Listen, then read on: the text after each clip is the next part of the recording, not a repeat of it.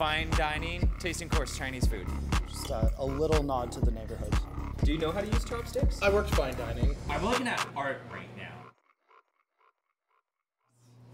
Chinese milk bread? I prefer my milk bread from a Chinese mother. Yeah. Yeah, I'll think of something. You don't have to. Great. Ooh, that sizzle. Yeah. You gonna try to put more syrup here? Sauce looks like there's some sort of prune in it. Mustard or prune. This little guy? Yeah, what is it? That is Asian pear sweet and sour sauce. Ah, nice. So what's this foie gras? It's gonna be duck. This is duck. Ah, Yeah, duck's way more common. Yeah, yeah. Because I want to say like it smells like Christmas or something. Like there's a nice holiday smell I'm getting. Oh, it smells like almost like a mincemeat, like a butter tart. Oh, yeah.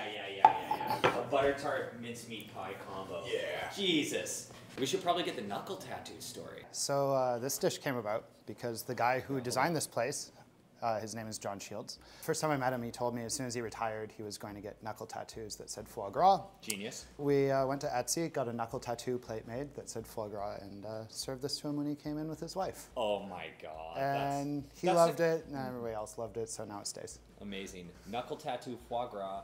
That is the type of service you can expect at Ugly Duckling. They'll buy things from Etsy specifically catered to your dreams.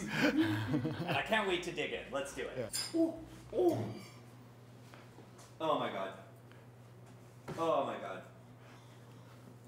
Dude. I'm gonna want you to try it first. I'm gonna need that bit.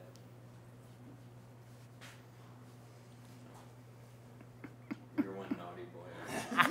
This is the single best thing we've had on this show. You think? Yeah. Sorry, everybody. But like, come to Ugly Duckling, get it, and tell me that I'm wrong. Oh, yeah. Yeah. Oh, you're gonna melt as soon as you Yeah. put it in your mouth. Smoky, sweet, spicy, buttery. The texture is incredible.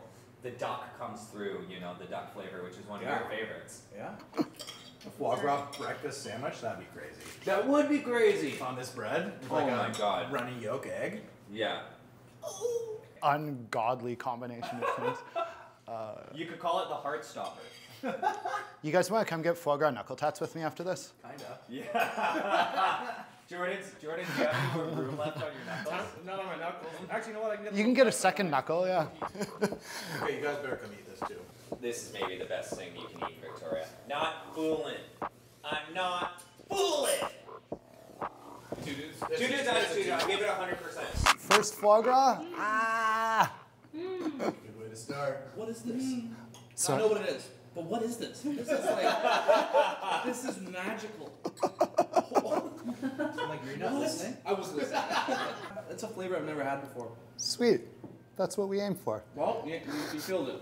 Yeah. He's only inventing flavors here. Taylor, what's the initial read on foie gras? I don't know. I'm just really loving it. Okay. Yeah. I like the way it feels, and I like the way that it tastes. It's got good texture. It's great mouthfeel. Yeah. I'll say that. I'm a big Very- texture guy. Yeah. Guy? Nice. Can you tell that about me? What's that about? I'm not. I'm not saying it. Dangerous waters, you two. Listen, this foie gras is amazing. There you go. Just the texture, it's very much like, I've had deep fried tofu before. You know, Yeah, very pillowy, very soft. This is like on steroids, fatty, just Like the wagyu of duck almost. Kind of literally. Yeah. What's this stuff on top? Asian pear sweet and sour. Nice. Charlie, what are the 5 spices? I only know togarashi. It's Japanese. See, mild, right. medium hot, buffalo, super hot. So good. Oh my god, that was That's so funny. That was unreal. Thank you. Thank you so much. I'm nervous for how good this halibut's going to be honest I with you. feel like it's going to be a big letdown No, now. I don't think so. So this is a carrot and... Carrot, star anise, and sesame. Carrot trilogy. More carrots. These are just glazed with some fish sauce and honey. Yeah. Looking at a painting again. I might just put my hand on it. Incredible. Great. Holy smokes. Have you ever had anybody go down on that little slope with a bunch of plates in their hands? Not what I thought you were asking me. Halibut from here, in season, now. And you were like, we have to have it. Look at that. Just falls apart. Simple, delicious, buttery, soft, velvety, silky mouthfeel. The fatty flavors, I really like fat as a flavor. It's really coming through a lot. Super tasty. Not fishy. Hey. Nice. So delicious. That's so good. Yeah, with the carrots, really nice. There's some sort of saltiness, sweetness happening there. The puree is great as well, too. Yeah. Little star anise in there, you said? Yeah. Hell yeah. Ooh. You getting that, Keith? No. This guy's got an, I just this guy's remembered. got an advanced palate. What a legend. Oh my god. That's crazy. Which might be better than the foie gras. The halibut's gummy thick. You think it's better than the foie? I don't know. This is pretty good. I like the pickled carrot, like it's like a little acidic, so it's a nice balance. Yeah, to all you that. need that. Yeah. You need that, like, something to wipe you clean. Yeah. Yeah, from the butter. But it's so delicious, man. Holy shit. Keith, what are you gonna give it? Yeah. Oh, shoot, yeah. You gotta give it 3 carrots out of 2 dudes. I'll give it 3 carrots out of 2 dudes. The carrot trilogy. Figure your life out and come down to Ugly Duckling. I don't care if it's your grandma's birthday. I don't care if it's your cousin's funeral. Get to Ugly Ducklings. Get the tasty menu. Have a little bit of wine pairing. ASAP. 2 little fat baby ducks out of 2. Kevin, any more thoughts? Closing thoughts? No. Well, it just was kind of, these herbs kind of taste minty, but it's Okay. not really related to anything. Marigold flower greens. Yeah. Oh, they do. That's nice too. Yeah. It's got what a perfect, well-rounded dish. Thank you so much, chef. Thanks, dudes. Keith literally guessed exactly what this was, right? Yeah. Give us the rundown of this. Well, I didn't see what was going on really, but I just guessed it was a house-made mango sorbet. With, is this baby basil on top too again? No, just a little baby melon green, Melon green. which actually does taste like melon. That's so cool. That's a That's perfect pairing for little Yeah. mango sorbet. Yeah. Fed you guys a lot of fat, so hopefully this wakes you back It up. tastes just like exactly like mangoes. Oh yeah. That's a perfect little silky mouthfeel. It's a perfect little palate cleanser. Is there dairy in this? It's the most beautiful little. Negative. Yeah. It Yeah. doesn't taste like it at all. Dairy-free, gluten-free. Okay, let me try this melon green. Yeah. Better get in on it. Oh, it totally tastes like honeydew. Hey! With this, do you change the flavors? Do you switch it up? We do, yeah. It was lychee last month. Oh, that'd be a good Today one it's too. mango. Maybe it'll be rhubarb soon. Oh, little foreshadowing. We just can't tell. 2 duck legs out of 2 duck legs. Coolest plate in town too. Thank you. That was so delicious. Thanks, Really man. appreciate it. Anything else about the food? I'm stuffed to the brim, actually. I'm a happy camper. Oh my god. I feel spoiled. Now is the time. You guys enjoy. Say cut. Cut.